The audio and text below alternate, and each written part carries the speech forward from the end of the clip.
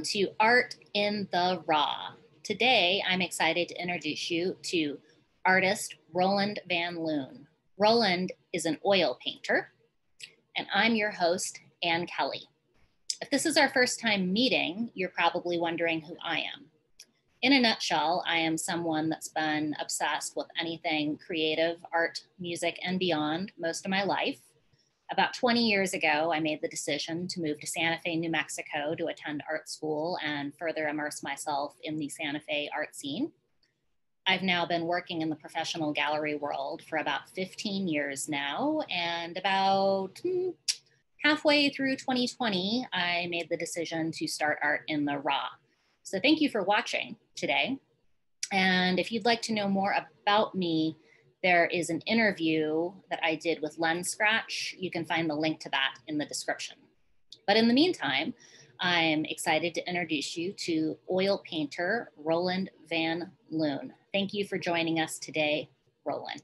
The first time I ever saw your artwork was that mural at El Farol. Nice to finally meet you. Thank you. I appreciate that. It was fun painting it in those days. Yeah. What year do you think you painted that? I know I've been seeing it for about 20 years now. Maybe 20 years ago. You work primarily in oil. Do you do the occasional mural from time to time, or was that mostly something you were doing for El Farol? As a kid, I started off painting a mural with a famous artist named Jean Charlot in Honolulu, Hawaii, at this community college called Liberate Community College. And he painted the foyer. It was 100 feet wide and like 23 feet high. So it was, I was in high school. I didn't know he was famous. I was trying to sell him a puka shell necklace. And then he seemed kind of old. He seemed kind of old to be up on a scaffold, but I told him he needed me to help him. Mm-hmm. And, anyway, so that's where I started off. It was a fresco mural.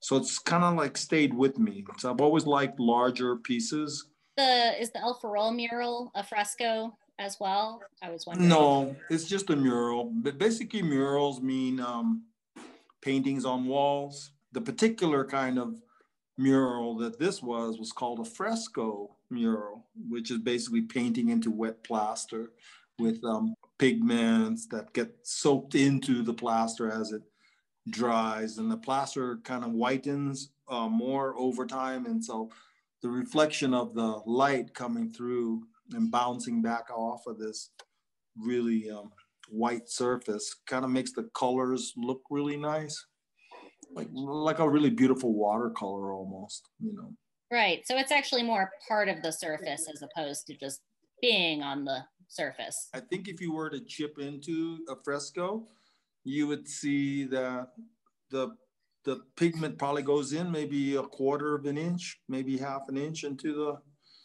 plaster itself. I'm not the expert. Jean Charlot was. Well, and you were his apprentice. Just to do this one mural, I totally lucked out on having this opportunity.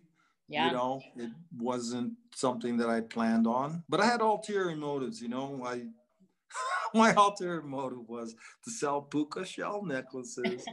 And the lady that was working with him made the best lunches on earth.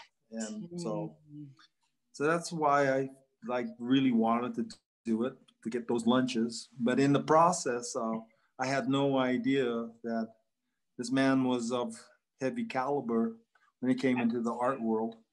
I was going to say, he was kind of a big deal. He hung out with Diego Rivera. I learned that you can be an artist. That was something that I wasn't quite sure about before that time. But after that time, for sure, I knew that art was a definite direction for me. I could do it, especially since he thought I was talented, et cetera, et cetera. It helped. I was going to a little class by a college professor named Alan Bromley. I'd seen him starting his mural, and I went to the class and I announced it. I saw this guy painting a mural. And then she right away marched the whole class and said, oh, that's right. Mr. Charlot is painting his mural today.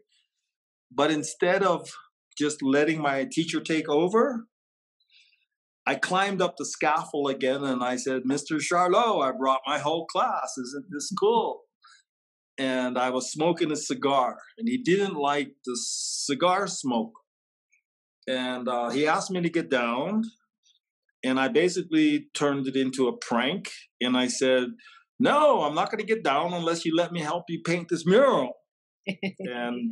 And he says, no, I told you already. And then I said, well, I'm not getting down unless you help me. And then finally he just went, okay, well, go down in that room and ask this lady named Evelyn Giddings to find me something to do. And when I climbed down the scaffold and looked at my teacher, she looked at me and she said, you have no idea what just happened. And I went, you're right. Anyway, that's how it all happened. It's such a great story. And how long did the whole process of painting that mural take? I don't know. I think maybe like five months or something. These guys were really efficient and they knew what they were doing. That's definitely something I learned. When I was in 11th grade, I was student body vice president of Waianae High School. All these teachers of mine didn't like the idea that I'd be skipping class and going surfing all the time while I was in this position. And then the next year when that position was over, they really thought, we got to help this guy out. Surfing is still my true first love, but my true purpose is to communicate some deeper things, how I can be a support in the world and humanity. It's kind of like what art is for me. So there's not a lot of surfing in New Mexico. Do you go back and visit Hawaii where you used to live? No, I don't get home enough. If I ever see a body of water, which is a rare thing here in the desert, and I see the reflections on the water surface, I instantly get tears, and I get this emotional, like inside of my lungs. It's like the tears don't all come out of my eyeballs. The tears kind of roll on the inside of my lungs, and I go, oh, what am I doing? But then the counter to that same thing is that I go, but the ocean comes to visit me like once a year. And everybody goes, really? And I go, yeah. And I go, how? And I go, with the snow clouds. And when it dumps snow on the mountain, I get to go shred and I pull out my snowboard and tear it up because with all the snow bunnies. Nice. Yes. So you are a snowboarder too. I love snowboarding and I do it, as often as I can. Pick what we, is true to us on the deeper levels. And so kind of always put the art world up front. But, I need things to paint about. And so snowboarding and being with nature is always like a good thing. But discovering the alternative to the madness that's plaguing the earth was my actual original reason for being an artist. I wanted to figure out what that was and how I could use it, could maybe benefit the world with it. I think I'm actually way closer than I was, but it's still part of a process and then discovery. And I think we need that more than ever recently. Yeah, we do. Look at the times that we're in, with this pandemic and for crying out loud, the politics and everything that's going on. And then the corruption. And this is like, how do we navigate through this whole thing? What do we do? How do what's important? Discovery I've made about this madness that we're trying to overcome is really on the inside of us. Through creativity, we can look at things in a different way. And art has taught me, you can have a different perspective on things.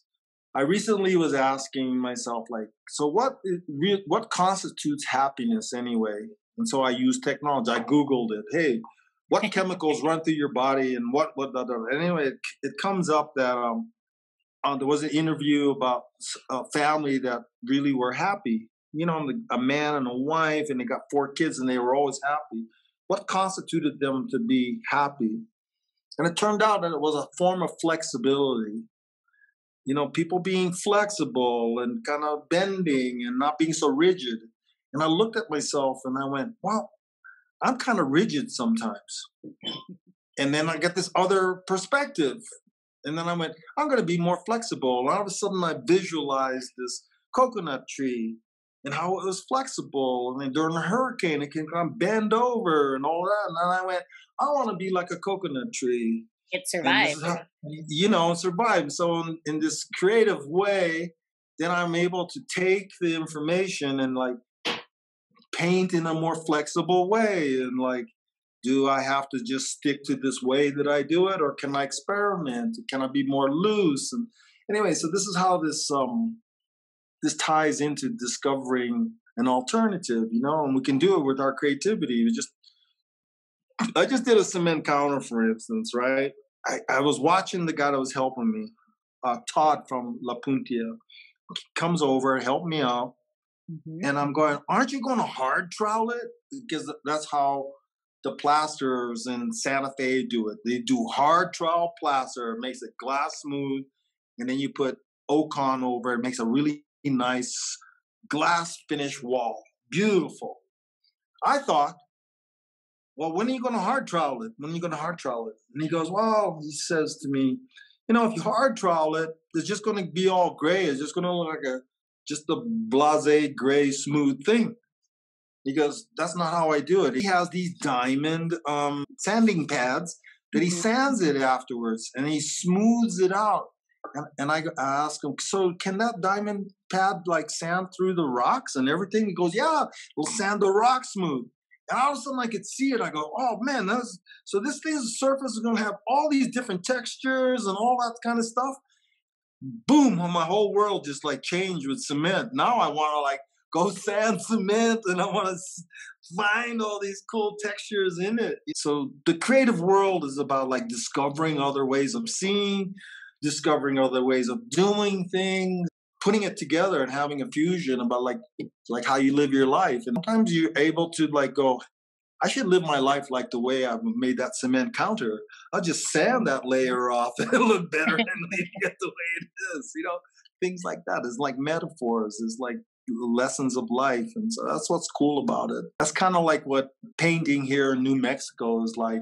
There's all these really rich like things in New Mexico that people don't know about. Like Alfaro. Everybody thinks like the oldest buildings in the country are like on the East Coast. The oldest buildings are in Santa Fe, New Mexico. Right. People don't know these little things. And then the oldest capital. And I think El Ferrol is the oldest bar oldest cantina in the country. Yeah. And for that alone, I'm like I totally relish that I have a mural on that wall and I'm in good company with other artists, like Alfred Meringue and William Vincent. He's got a mural in there. A buddy of mine, Stan Natchez, has a mural over there. And I'm all about the stories. So what if I pull up your website and you tell us some stories about some pieces? Does that sound good? Sounds good. I'll tell you a story about any of these paintings. Sure.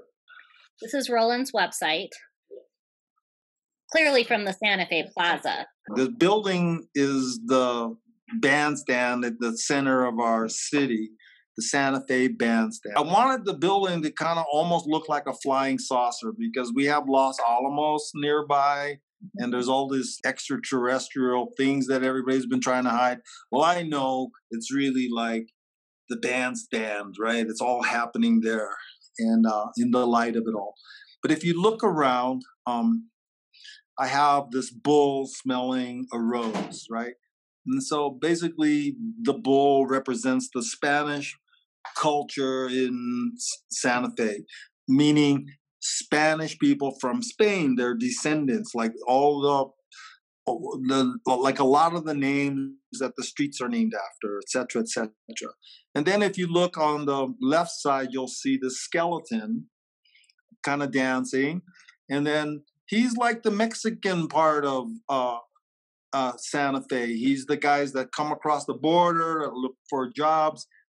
And then right next to the skeleton, you'll see this like a Virgin Mary. But if you look at her, she's got a brown face. And she is Our Lady Guadalupe, the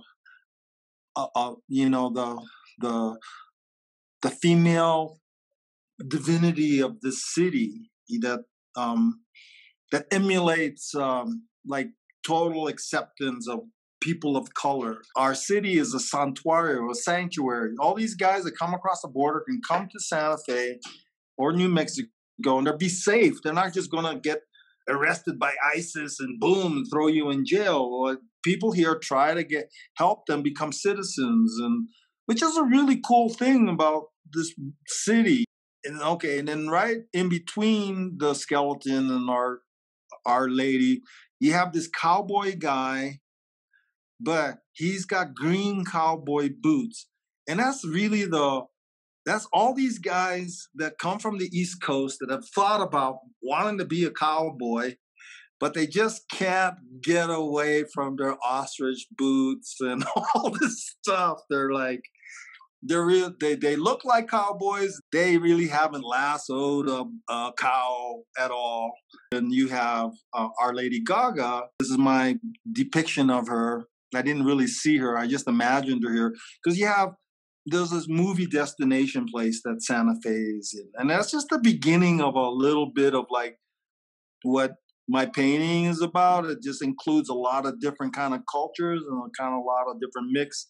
So if you look at the guy in the very front with the blondie and the hat, he's got a aloha shirt. Well, guess what? Like even people from Hawaii are here, and it's because there's such an eclectic mix of, and what brings us all together. It's really the art. Art is way bigger than you start off thinking. Like I thought, I'm a painter and there's paintings, but there's art in dancing, there's art in pottery, there's art in the architecture. The more so the bandstand looking kind of like a flying saucer. It's sort of this vortex for the spacecraft just to come here, and it'd be the first place to land and kind of figure what are all these people doing over here.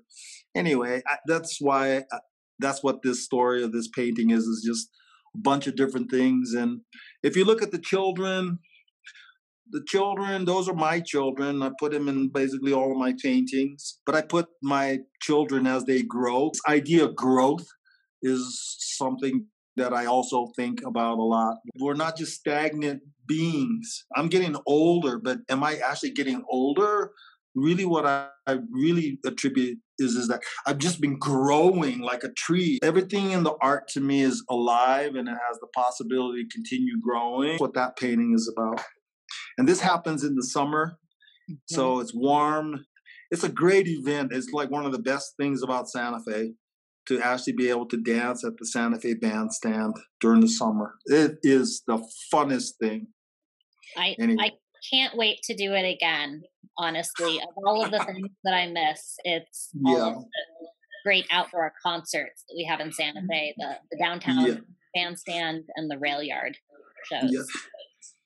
I don't know. And then the other thing, if you notice in my painting, you have all different kinds of people from all different races. It's a melting pot, like Hawaii is a melting pot. And I like that about this place. Very Santa Fe. So out of curiosity, why did you pick Santa Fe when you decided to relocate? I'd heard about this place. I'd never really been here. I won the Ford Foundation traveling grant while I was in college, and it allowed me to do some traveling. So I got to see some things. I won't say I saw everything, but I did dedicate every day to see a different museum. I ended up going to Europe, and I could get a Eurail pass. I could sleep on a train and be in a different city every day, in my travels. And then I'd go to these different cities and look at art. But I actually didn't like cities that much.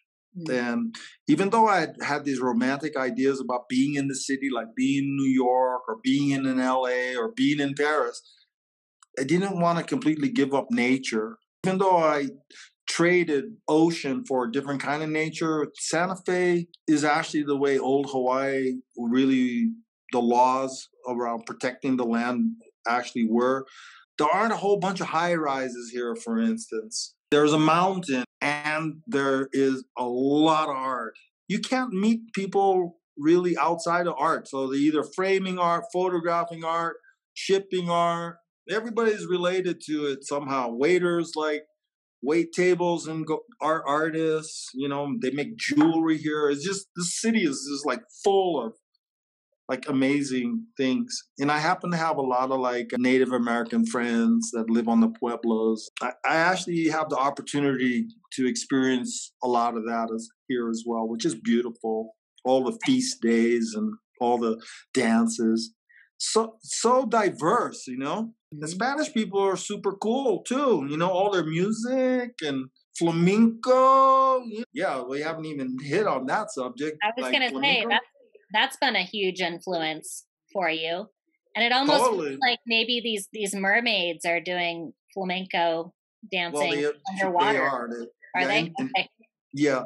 So basically, this painting, I decided to paint everything I loved, like everything I loved. And then I had the idea when I was on the West Coast. So there's a little town over there that's painted really cute. Well, it's a town called Capitola, and I go over there and have coffee on this, and I look down at these buildings. I love these colored buildings. And basically, that whale was a mural on a store in Capitola, and I photographed it. I love that way that artist like made the whale. He put barnacles on it, and I said, oh, I can just make it my own. And then seal was a sign in the parking lot, and I went, wow, somebody really knew seals way better than me.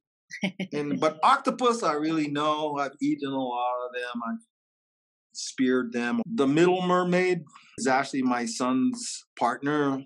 Her name is Rain, and she makes shell jewelry in Hawaii. She sells this shell jewelry. So I put this crown on her. The black mermaid, when these guys got killed this year by policemen and all the people that this happened to, and I thought to myself, I really need to make a statement. And so I included her as a mermaid because I don't see that many black mermaids underwater. I love people, and I feel like this is something that I could bring a different view of this stuff that's going on in our time. And then the other mermaid is a beautiful Hawaiian woman with her hakule. I kind of had to mix it up. My Hawaiian mermaid is actually doing flamenco because Tahitian shemi and flamenco have the same, like a lot of the same power, female power. Yeah, so this painting is about everything that I love related to the ocean.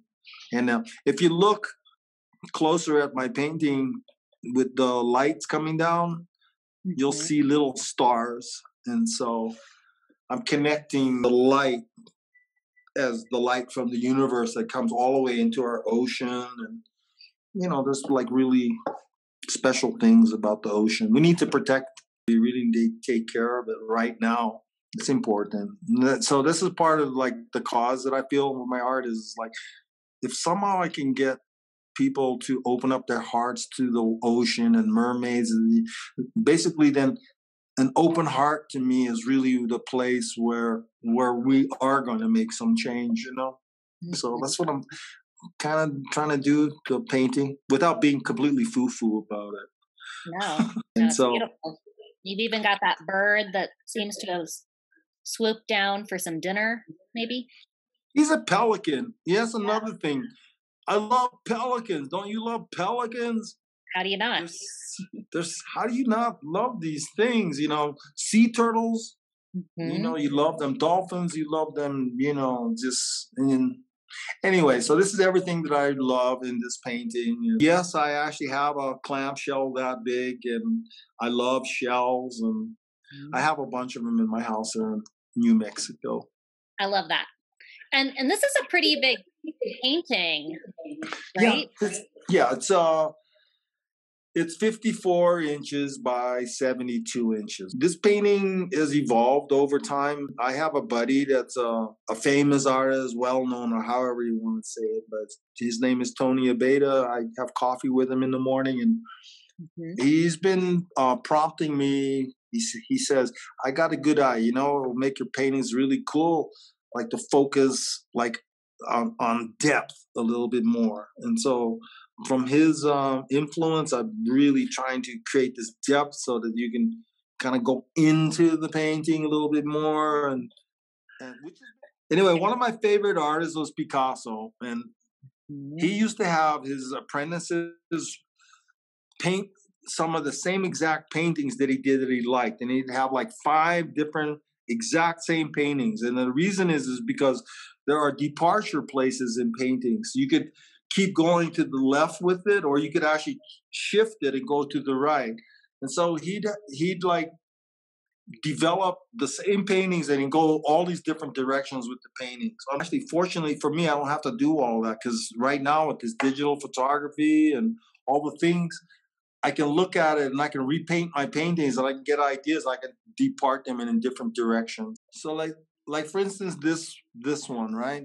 When I first saw flamenco, I kind of asked, like, where does this dance and where does this music come from? And then I heard it came from the Moors, all these gypsies living back in those days. As I learned more about flamenco later on, I found out there are these famous flamenco dancers like Carmen Amaya, who is called Queen of the Gypsies. First time that I heard the music and I saw the dance, I right away got up out of my chair. You know, I wanted to give them money, but the person I was with said, no, don't give them money. But so then I started clapping and I started saying bravo and all. And actually seeing the flamenco show, I'd been in Santa Fe for a couple years already, but I never saw a flamenco show. I was actually ready to go home back to Hawaii. I decided to stay because I wanted to paint this thing that I saw. And part of what I realized is there was an invisible thing that I wanted to paint, but I didn't know how. When I realized that flamenco was really old music, like super old, like hundreds of years old, that these gypsies sang and they danced to, and that people continued this tradition into the nowadays, I thought to myself, whoever wrote all this music must be rolling over in their grave since they're still dancing this. So I thought about how would I draw the person that wrote the music and the original people. And so I decided that I was going to make them a skeleton, the spirit, right? It was an ancestor that had written the music. Little did I know that Mexican people had been doing something similar in their art, and they have a celebration, you know, celebrating the Day of the Dead once a year. But I kind of heard it from a different angle when I listened to the music. But then I was in Santa Fe, and so I didn't want anybody that was looking at my painting to confuse it for being a flamenco scene in maybe Mexico or anywhere else. So I put a curtain around the scene, which has Indian blanket designs. So nobody could mistake that this was a Santa Fe scene. And so place became important. And the place where it was happening was El Faro. A lot of these flamenco shows.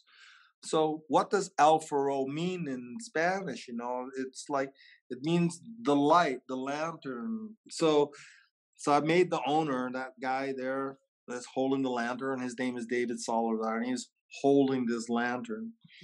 So then I thought, so what's the heart of these people? And I realized that both the Indians or Native Americans and the Spanish people had an affinity for this Lady Guadalupe.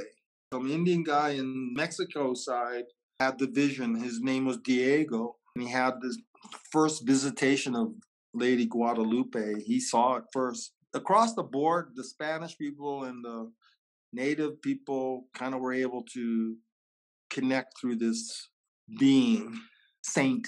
So I thought, gee, you know, how do I put her in the painting? And so basically I call this Our Ladies at El Faro, because the reference to Lady Guadalupe is Our Lady. And then people like do things like want to draw Lady Guadalupe in a bikini, and it's like sacrilegious. There's like almost no respect to this divinity, this thing that people really revere as special here. But that's not what I'm doing, you know, with my painting. I put her presence in my painting along with the skeleton and the lantern and this umbrella to kind of give my audience an idea and have a memory of this place because it's special. And I'm not a blind optimist. I see all kinds of stuff out in the world that doesn't work for me. I tend to focus on the more positive things like celebration. And I definitely love to dance myself. So it's just part of what comes out in the expression. And you're into salsa dancing too. Is that right? Yeah, I'm a salsa dancer girl. So where do you usually go for salsa dancing? It changes over the years. I have a buddy. His Mhm. name is Carlos Mora.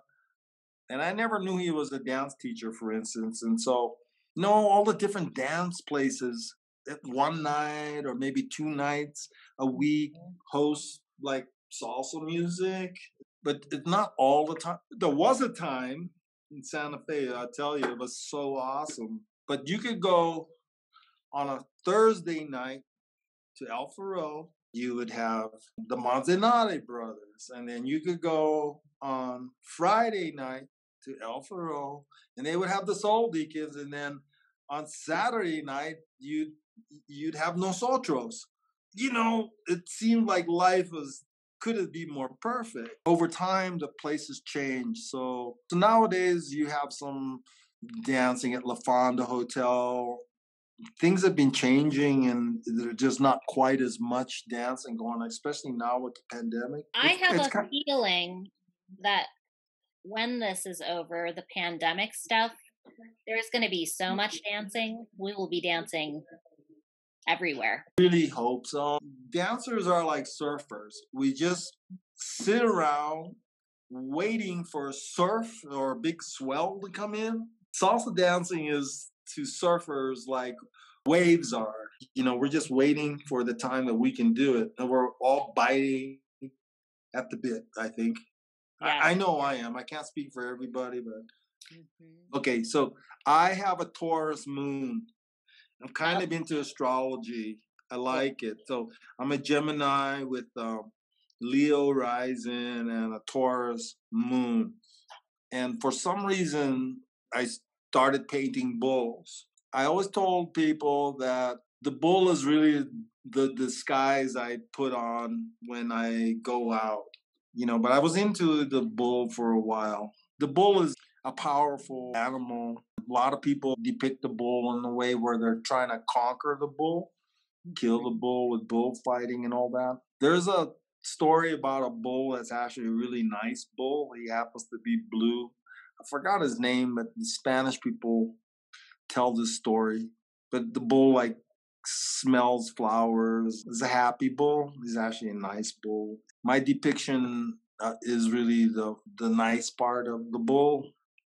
Likes to dance but still powerful. He's a nice bull, but he's a fluid bull, right? When you dance, there's a nice component to dancing. There's someone that's leading and there's someone that's following.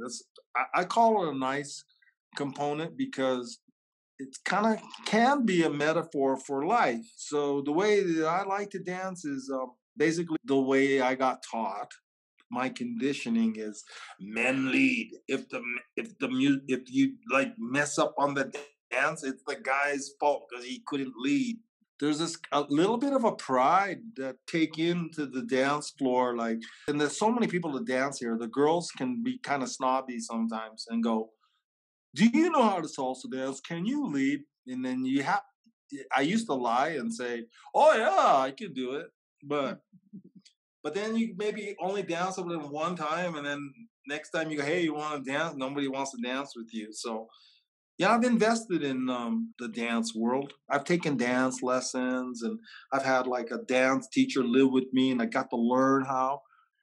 I get the privilege of having most beautiful dancers I get to dance with. The muse, I love her. Brings a lot to the art. It's that race car drivers, they say it the agony and the ecstasy, it's all of it together as one. You can't just have one without the other. It's the good and the bad, the light and the dark, the contrast. Well, that's life, right?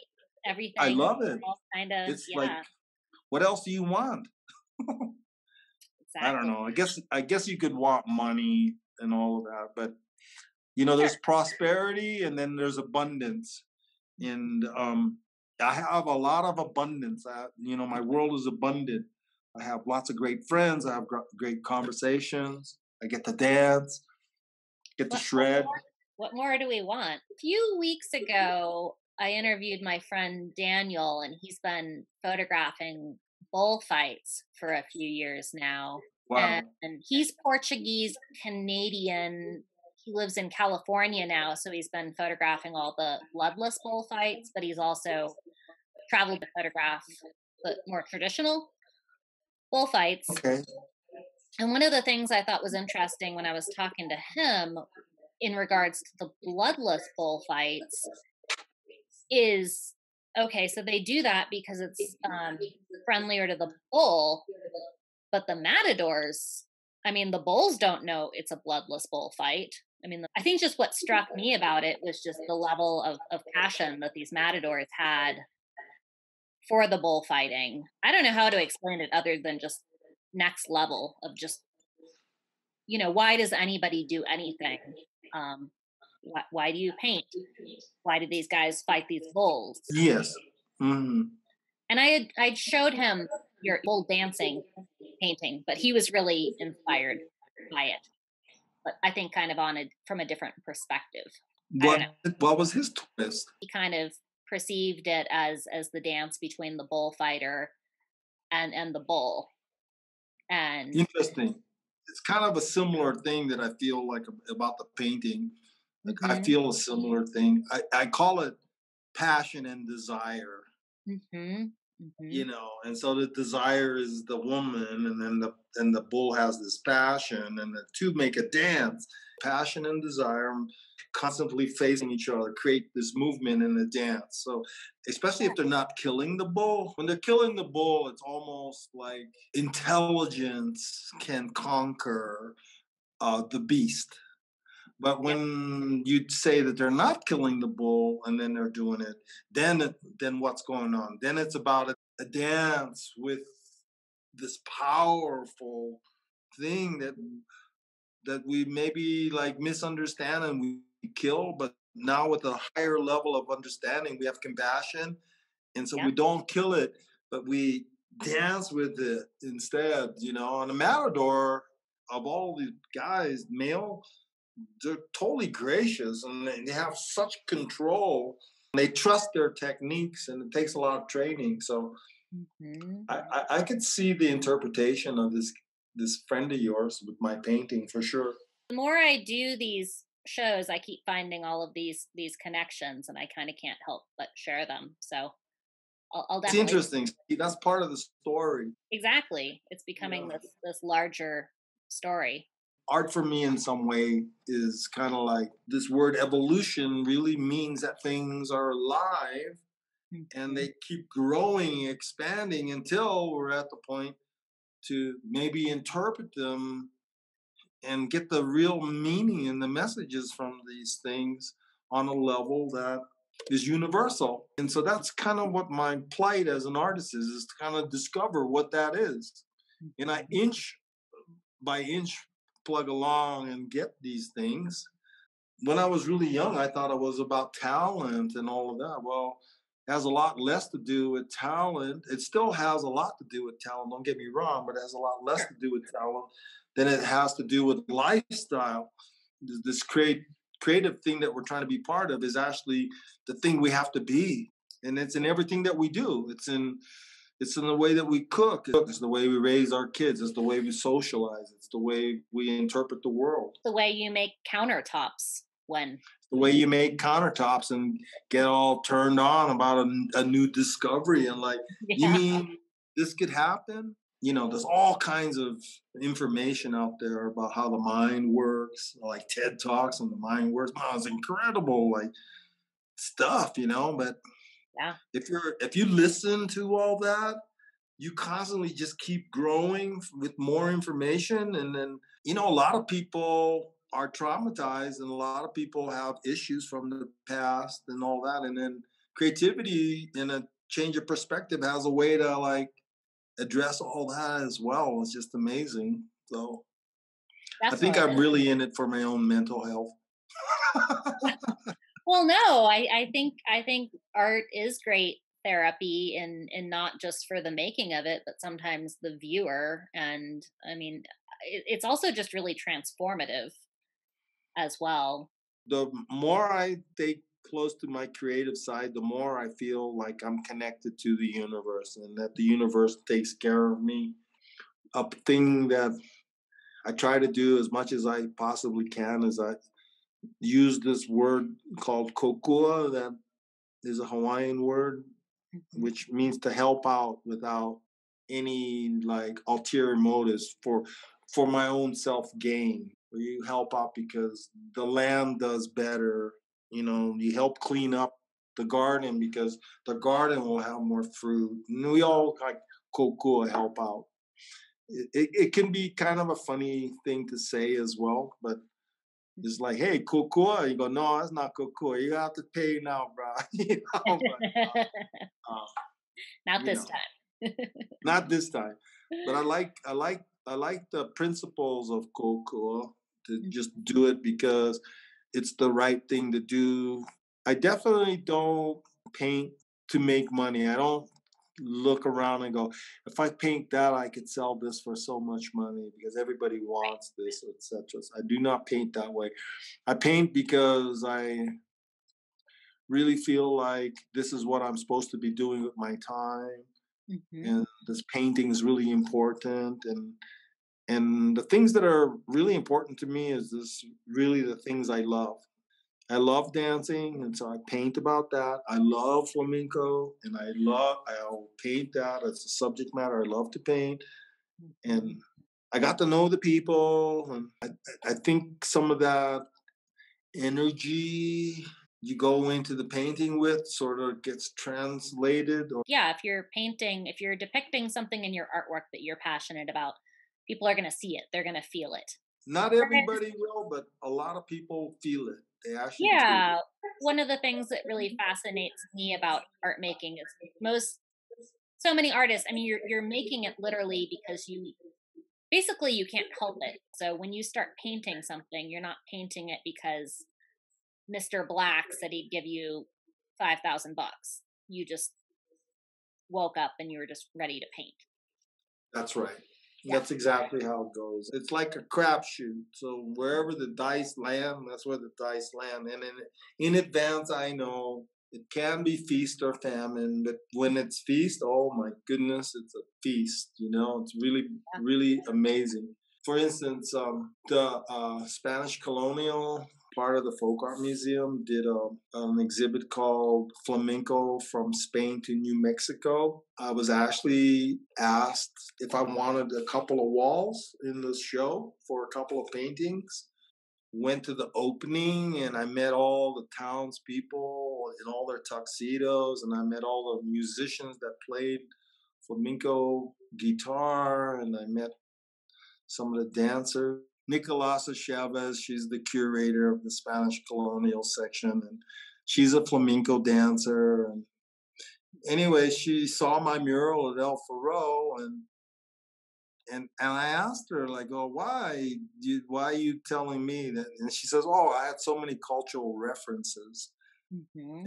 And then she brought up the bull and Spain, and that the skeleton is really kind of Mexican, and there was like an eclectic presentation of the culture here in the flamenco world.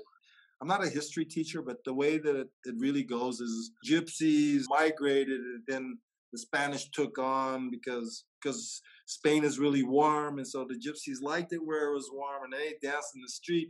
And then there was a fusion.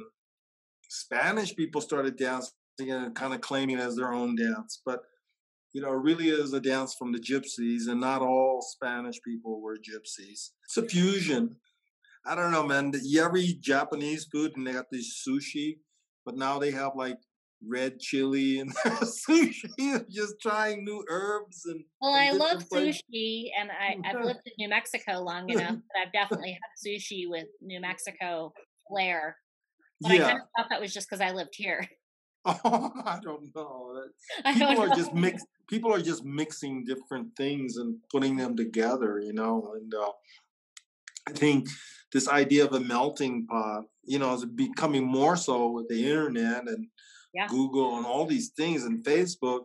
You can't help but have a fusion. You can't just go, I am this kind of a person and this is the way I am. When you're being influenced all the time with everything, how are you going to just stay rigid? You got to be flexible. And then, Yeah. this flexibility brings us happiness. And so when we have that fusion, then that's cool. So it's easy to like all different kinds of food now. I mean, you can eat African food at Jumbo's, or you can eat like the Spanish cuisine, high end at La Boca. And then you can like, have barbecue things at the Cowgirl. You can have Thai food. You can have all kinds of things. So you have to just say, I only eat fish. Come No, on, man. Try it. Try it. You might like that's it. boring. Do you have a Yeah. favorite kind of food? My favorite food is always going to be raw fish and poi, Right sardines from and Hawaii? poi. Poi is probably my favorite food to eat. If I could only pick two foods to eat, I would eat a poi and raw fish. That's like my favorite thing to eat. And Mhm. then if my second would be poi and fried fish. And then the next thing I would say I really like, my green chili and I love green, but I really like red a lot. And so I love my red the Well, most. and it depends on which restaurant you're at too in Santa Fe. What's that one on the corner of Fifth Street and Surreal's? The Pantry. Oh, pantry, yes. I like their red. To me, that is like really like local style food. After that, to me, there would be Maria's, and then La Choza. Tomasitos are maybe fourth. If I'm at Tia Sophia's, it's definitely the green chili. Tia Sophia's is like my favorite local breakfast thing on Sundays. It's a must. And I like to go to La Fonda and go eat over there just because I like to look at the stained glass windows and, at the La Fonda Hotel. All those the painted windows, not stained glass, the Oh, hand yeah, painted yeah, in the windows that are restaurant. all around. I mean, this is little things. No, it's the little details. And you can go up to the bell tower and watch the sunset. You can watch the Amazing sunset. too. I like tune up and Mhm. I really like the owner. His name is Jesus Pasquale's. I mean, you can go on and on about all the really cool places to eat. Santa Fe is definitely a food town. It's not just an art town, it's a food town too. Well, see, this is where art and food kind of meet. Food, art, and dance meet here in Santa Fe. It becomes a little triangle. There's all kinds of dance. So you have all the native guys doing their dances, Spanish people with their flamenco and their salsas. Then you got your two-steppers. I'm curious. You've mentioned flamenco being a big influence and being into salsa. What other types of music are you into? Do you listen to music when you're painting? Actually, I'm the complete opposite. I'm one of those people that I go into the silence. You're a And silent so, painter. Yeah. yeah, I go into the silence and I'm actually kind of, when it comes to my creative world, I'm actually a loner. I'm a loner, I'm alone. So that Leo rising that I have Mhm. is like the stealth bomber. I'm kind of out in the forest, hidden in the. I don't really come out in the open. Yeah. But when it comes to music, I definitely come out. I come out, and the other side of the Leo rising thing comes out. The personality. Hey, look at me, I'm here. It's a whole public persona. And in my creative world, I like to just be in this like total quiet spot. That's just something I often ask. If I turn on music, I actually want to start dancing and like stop painting, and I don't feel like painting. I mean, why would you paint when all this great music's on? You want to go dance, Then and your brush strokes are a little different. You're yeah, or it'd be like being in someone's kitchen and you smell them cooking. Who cares about this painting? You want to go see what they're cooking. It's right. like a distraction for me. Otherwise, the time that I have painting is kind of important to me because I have so many other responsibilities as a parent. there's other things. But so the painting time ends up being like really special. And so I kind of almost treat it like maybe like going to church. I don't go to church. Sounds like that is your church. It's kind of like the place where I feel like I connect with the creative spirit. Because where does all the creativity really come from? I mean, it kind of comes from your head and you think about things, but then this dexterity and the connection and the way you're able to do it is like, wow, this is actually kind of amazing. It's developed over time. I couldn't always paint the way that I do. Sure. By sticking with it over time, just gotten more control, more understanding about what the process is. I've got some good people I bounce ideas off, like my buddy Tony. He's really cool. Yep. And have a different twist on like what the importance of it is and why. Like, for instance, he was saying, man, I've just done all these landscapes. He goes, but what if one day there wasn't a landscape to paint? What if the world has changed? Wouldn't this actually have been more meaningful? And here he's doing it. I go, never thought of it like that. But now in this pandemic, I never understood why my paintings of all these dance scenes that I did, all these people having joy and having all this fun and all that. What's the importance to it? Well, guess what? As soon as you can't do it, right? You go, wow, that was really important. Mm-hmm. I'm sure glad I did it after all. You can't really try to overthink like why you're doing what you're doing. You just gotta be true to yourself, yeah. And then I think if you're true to yourself and you can, just accept certain things about yourself, like, okay, I don't like listening to music. I don't have to listen to music. And you go, hey, that's okay. Just because all my other friends do. Right. No. So what? No. But I can actually socialize while I'm painting. So I don't mind people coming to visit me. I love it. Mm-hmm. I can sit there and I have conversations and I can engage with other people and paint. But I just go, I love having you here, but I'm just going to keep painting if that's cool with you. I like my meditation time. Working with your breath and being able to meditate is a powerful tool to start your day with. And so I roll out of bed and every morning I sit and then I just focus on my breathing and I meditate for 20 to 30 minutes every morning. I guess take this principles of meditation into my painting, just kind of let it come from somewhere else. Not so literal, sort of from your gut, your inspiration. Yeah, your inspiration, your own intuition, just your own intuition. So I'm curious, do you collect art by other artists? I like to be like a treasure hunter. I like looking for things and I like the unusual way that I might discover them or find them. Biggest art collection has to do with Polynesian tapas. I collect like wood bark, pounded fabric with paintings done with stencils and this kind of thing. Hawaiian style stuff, Tahitian style Samoan. I like all the tapas and I collect that. I like collecting, I guess weird like artifacts. I really like old fish hooks, and I really love having little things. I don't need like a big painting, but my friend Erin, the artist here in town, she gave me a little drawing. I treasure it. It's less about like how important the art is, but my connection to the people that I get the art from. I would love to have a cool etching by Picasso. That is something I would really like to have. One of the silk screens by Andy Warhol. I'd like to have that. I don't have them yet, but I can see myself having those particular things.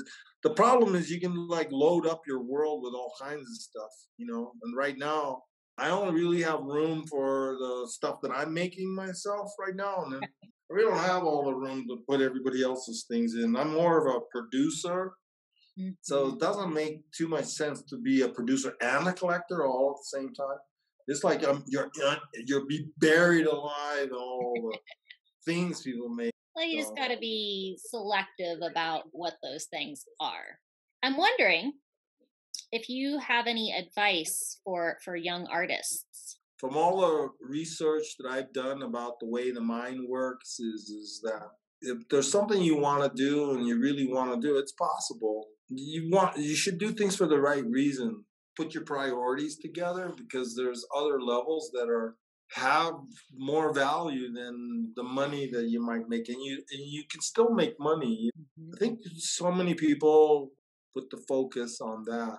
I think changing the order and finding an actual purpose, or like a connection to your life purpose, and if it happens to be an artist, and you do that, there's rewards for having courage to follow what you feel like your purpose is. I think that's definitely true.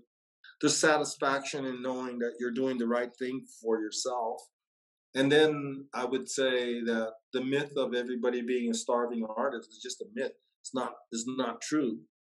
I might not have had paintings that sold for high digit numbers, but what I have had the experience of is lots of people buying paintings from me and people loving it. Man, I meet the most amazing people.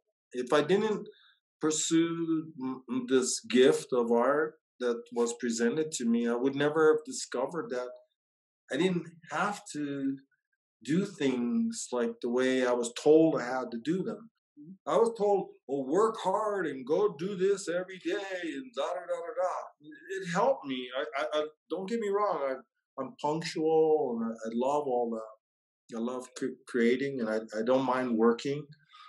I do lots of things, but when it actually comes to the quality in my life, it really comes from this other stuff, it's people that I'm around. That's really where my abundance is. My abundance is in the friendships that I have. Right, you wouldn't have been involved in that mural if you hadn't just Gone for it. Yeah.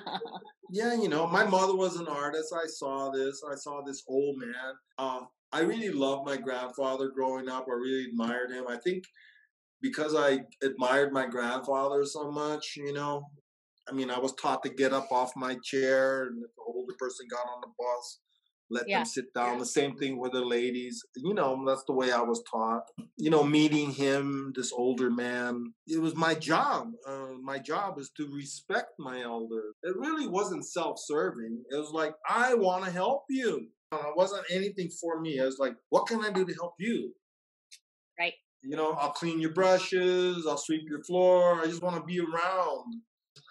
Okay, this is a funny part of the story. So I was a volunteer for about 3 weeks. 2 or 3 weeks went by, and they go, "Well, we have something to tell you. We don't want your volunteer help anymore." Oh. When they told me that, I started to cry. And they looked at me and he goes, "Oh, no, that's not what we meant.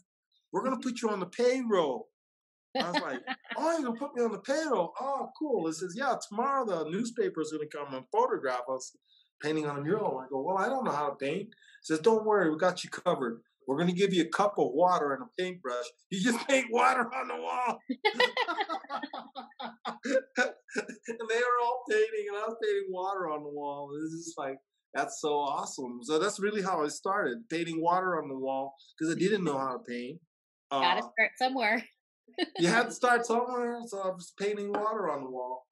And so that's how life has been for me. Because I work for this artist, what I know for doggone sure is me staying close to my art is I'm going to be at the right place at the end of my life, because I'm never going to live forever, and I am going to go.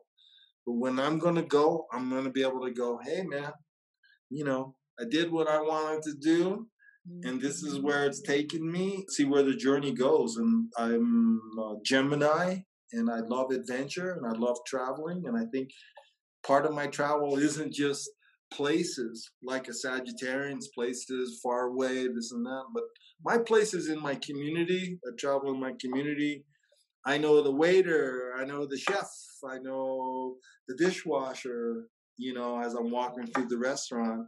And I like to go in through the back door. I don't need to be like a Scorpio where I dive off a plane and land on the ground, off my parachute in a concert for everybody to see. I like the back. I like to go into the back. I like to know everybody. I like all the, and I really love people. What you see a lot of my paintings are people, there's people doing things, and the things that they're doing are the things would make you happy if you were doing them too. Being there with your kids, being out in nature, dancing, being part of your community. For anybody who wants to be an artist, like you asked earlier, I would say do it, because you'll be able to experience this thing that I'm talking about, this change of perspective and seeing things in a different way. Man, it's worth its weight in gold. This is like, to be able to see things differently. It's amazing. It's an amazing thing. I have a lot of stories in regard to that, aside from art, but in a painting, painting is not just a painting. A painting is some energy that's actually alive, and it takes your participation. And once you get into a painting can open your mind in a way that you would never expect. One day you might be sitting there looking at a painting, and then one day you might just go, "Damn, I got it! That's what that guy was doing." And then it's like an aha moment. And you get it, and you go, "Oh, it takes people a long time." This, like, you look at a sculpture and you go, "Oh," and then you go, "I get it.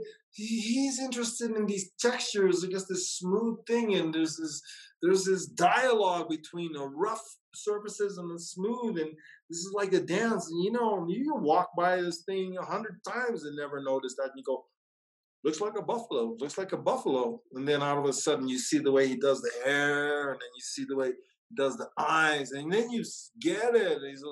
It's not a buffalo.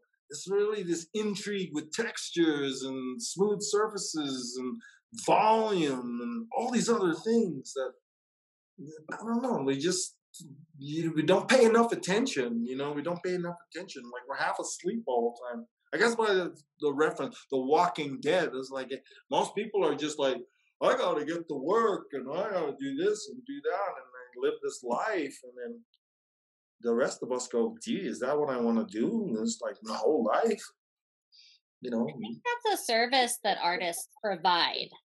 Can provide. Yeah. Can provide it. Can provide. They maybe look at the world in a different way and share that with other people by means of their artwork. It's just a matter of tapping into that and paying attention. Something about the ocean. Sometimes you go to the ocean, there's really big waves, right? If you don't know what you're doing, you see a really big wave, what do? You run from it. Once you get familiar with the waves of the ocean, you learn not to run away from a wave. People tell you, "Don't turn your back to a wave." What you do instead is, you see a wave, you turn, face it, and you run right into it, and you kind of meet that wave at about the same exact speed or the impact that the wave is coming at you. And then you dive right into the face of the wave, which looks like it's going to completely gobble you up. But what happens is this weird phenomena happens. Boom, you bust right through the back of the wave, and the wave like busts on a rock or on the sand, and you come out the back of the wave, and you're in calm water. You're actually just on the other side. You're actually safe. The ocean has taught me a lot about life. Instead of running away from your problems or problems in art, or can you do it? Can you make it? Can you not? They just go, "Man, just dive right into that doggone fear."